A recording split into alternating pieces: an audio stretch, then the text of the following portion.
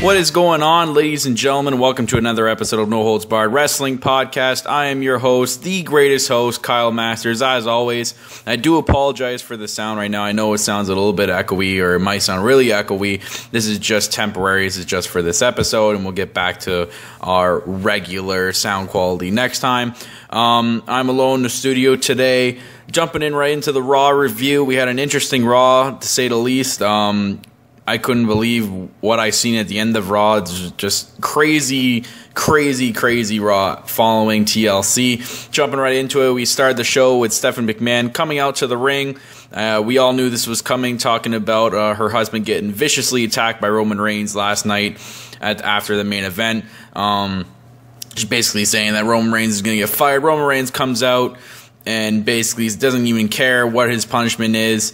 They both talk about the McMahon family name and how Stephanie's telling Roman Reigns that he's a disgrace, and then he goes and saying that she's a disgrace, Triple H is a disgrace, and the whole McMahon name is a disgrace.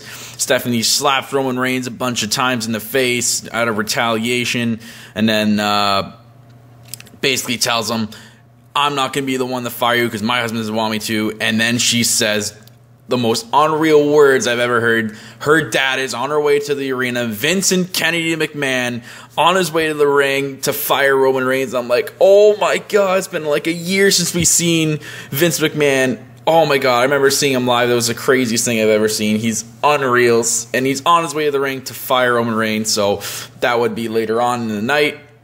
Jumping right into the first match, we had Dean Ambrose, the new Intercontinental Champion, facing off against Dolph Ziggler, which was actually a pretty entertaining match. Definitely this was awesome chanting type of match, as the crowd did it a couple times throughout this match.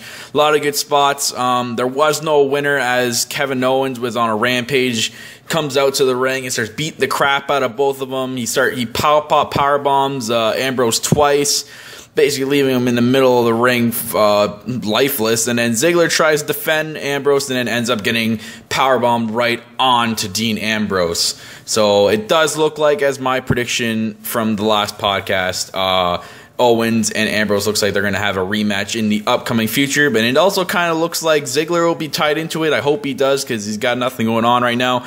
And it would just be good to have him in a mid-card title feud. Moving on, we had interesting match. It started with R-Truth and Bo Dallas. I'm like, this is kind of weird. You got two squashable type wrestlers facing each other right now. I'm like, okay, maybe they'll actually have a match out of this. But shortly in the first minute of the match, we had a cut scene to the backstage area. Vince McMahon arriving, and I'm like, oh God, this is going to be nuts. He's definitely going to come out and kick these wrestlers out of the ring.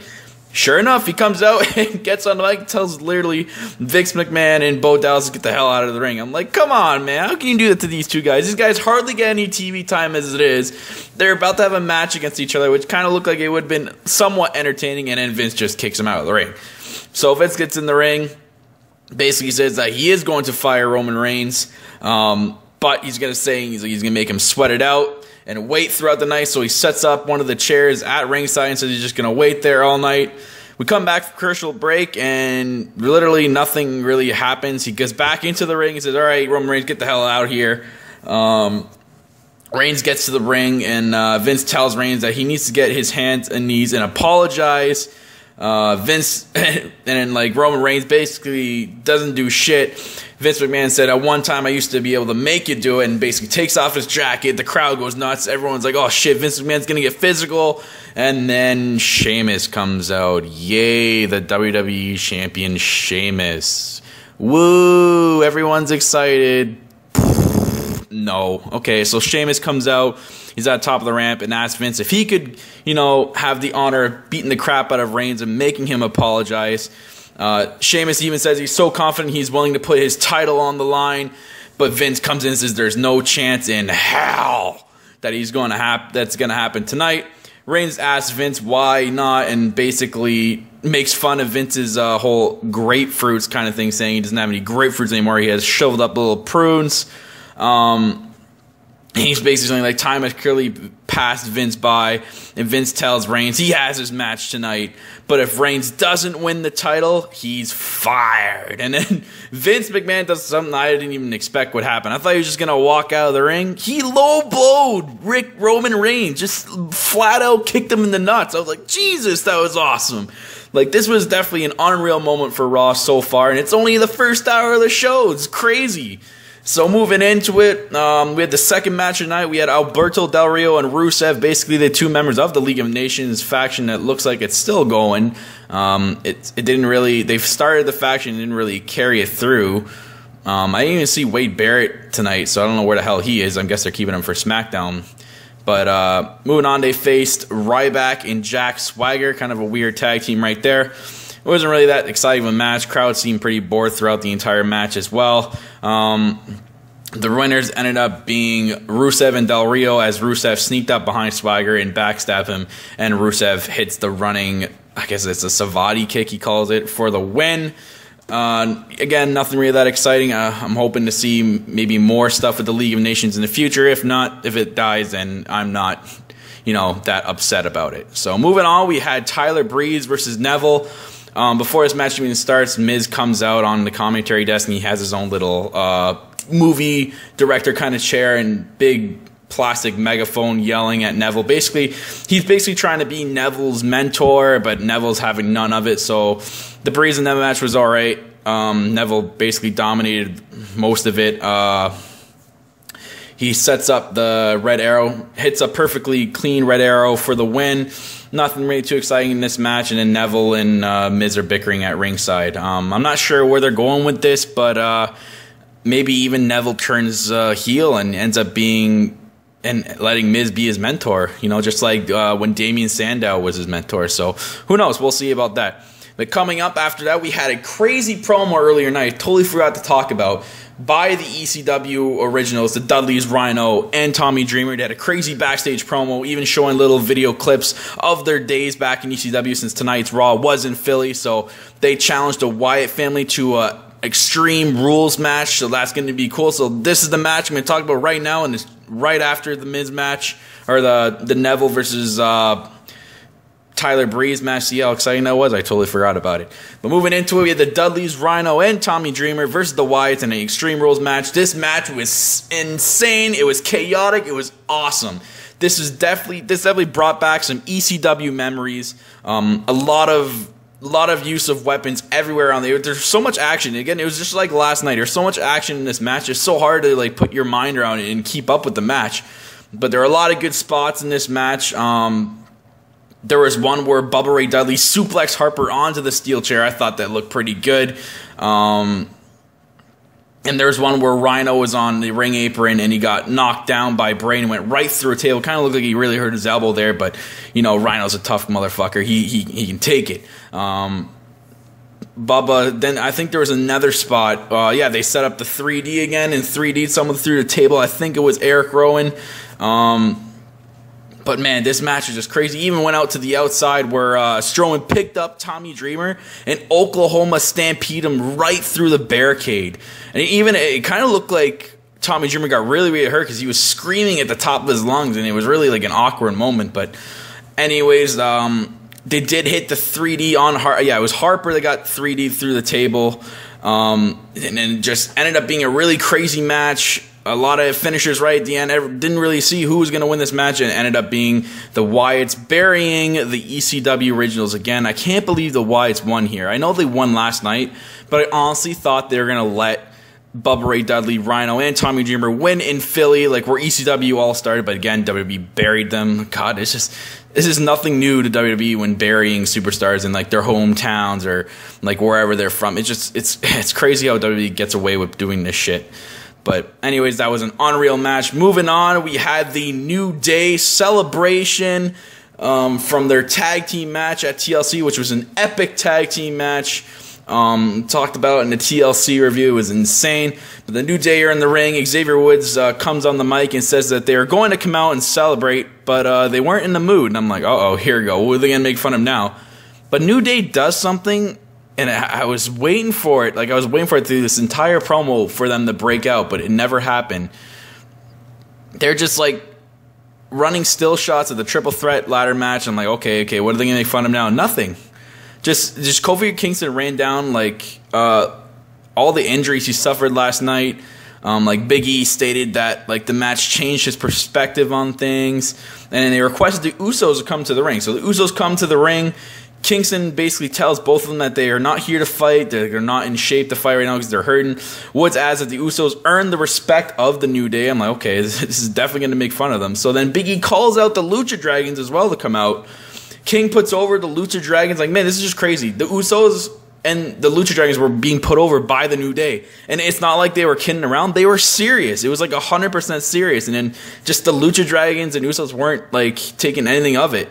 And then even Kalisto added that Xavier Woods threw the trumpet at him, and then Woods actually apologized, like sincerely apologized. I'm like, okay, so maybe they're turning the New Day face or something. And then like the Lucha Dragons and Usos still were not convinced and not having nothing of it. So like the New Day extended their hands to both teams. The Usos and Lucha Dragons accepted, shook their hands, and left the ring. I'm like, okay, so something's gonna happen now. And sure enough, the New Day didn't really do anything bad. They just started celebrating in the ring. I mean, they're being obnoxious, but like it's not like they were making fun of the Usos or Lucha Dragons. They shook their hands and gave them props. But then for some weird reason, they let the Usos and Lucha Dragons rush the ring and kick the shit out of the New Day. Like I don't understand it. That makes them look bad because even the crowd was booing the shit out of the Usos and the Lucha Dragons for beating the crap out of New Day because they didn't do anything wrong. I just don't understand. I didn't really understand the end of this promo, but whatever. I don't think this is the end of that feud either. I think these three teams are going to have another tag team rematch at the Royal Rumble. We'll see, or they'll be inside the Royal Rumble match. We'll have to wait till then. Moving on, we had Brie Bella and Alicia Fox versus Charlotte and Becky Lynch. Really nothing to this match. I'm just waiting for something to do with Ric Flair as at TLC. It looks like Charlotte is about to turn heel anytime now, and Ric Flair is basically showing the ropes on how to become the dirtiest player in the games to his daughter. But this was an alright match, and then there's a one point near the end of the match where Becky Lynch went for a submission, turned around, and then as Alicia Fox was bouncing off the rope, Ric Flair slew-footed her. Becky Lynch didn't see that they cheated as she put in the disarmer and won via submission. And that's how they won again. Another dirty win, I guess, by Charlotte since she was with a team with Becky Lynch in this match. But Becky Lynch had no idea. I really sense that Charlotte's going to be heel soon, so we'll have to see about that. Maybe it'll happen at the Royal Rumble finally. But anyways, moving into the main event of Raw, and this is where the crazy shit happens, ladies and gentlemen. The World Heavyweight title match. If Roman Reigns doesn't win, he is fired. This was a crazy match.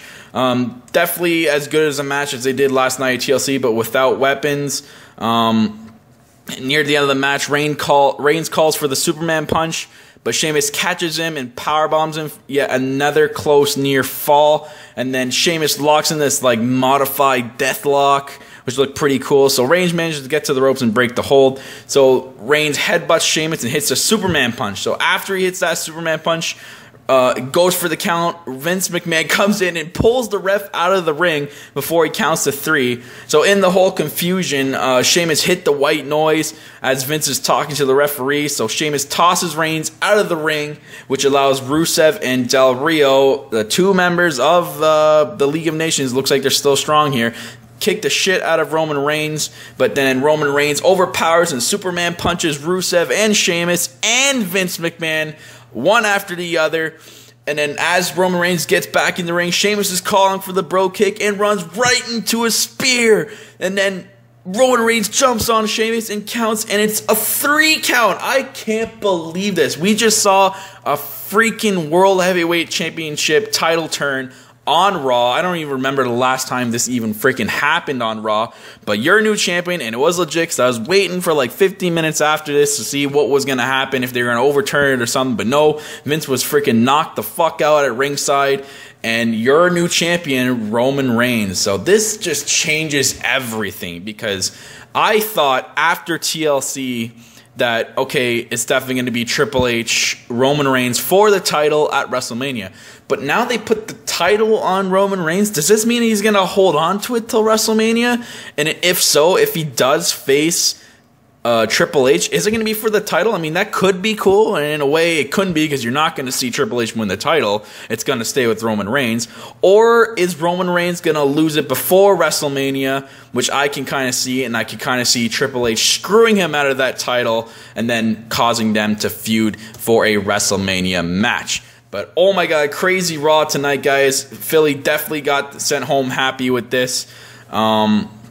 Anyways, we got a lot of stuff happening this week. We have SmackDown review. We have the NXT TakeOver London review. Yes, we're going to do a review for that. It's happening on Wednesday, and I'll get it out as soon as it's done. This should be a good TakeOver special, as I'm excited to see Finn Balor versus Samoa Joe and a lot of other matches on the card, especially my favorite up-and-coming NXT star. I hope he gets called up in the next year as well, Baron Corbin. He's such an extraordinary gifted wrestler that I can't wait. I love his finishing move. I can't wait for him to get called up. So, yep, a lot of good things happening this week, guys. Other than that, that's it for the Raw review this week. I am your host, Kyle Masters, as always, the greatest host, and that's it.